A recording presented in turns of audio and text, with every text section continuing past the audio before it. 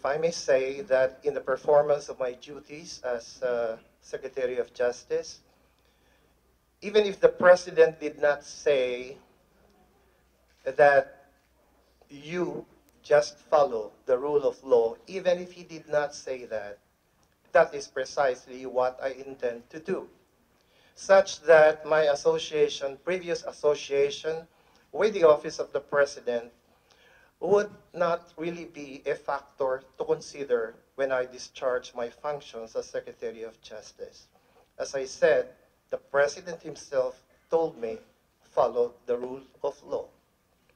2 months ago, when I was sounded off for this appointment, I politely declined. I said that I was perfectly happy doing my work as Senior Deputy Executive Secretary at the Office of the President. I also said that there were a lot of more qualified people to perform the high-profile, high-octane role of the SOJ.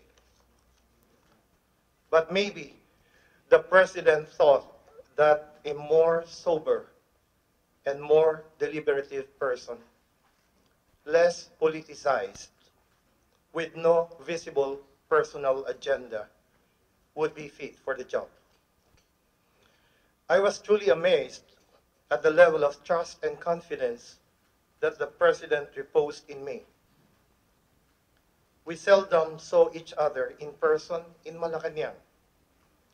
He knew me only through my long and deep partnership with his Executive Secretary, Attorney Medialdea, and also through all the important papers, orders, memos, proclamations, directives, and other documents that I thoroughly reviewed before submission to his office.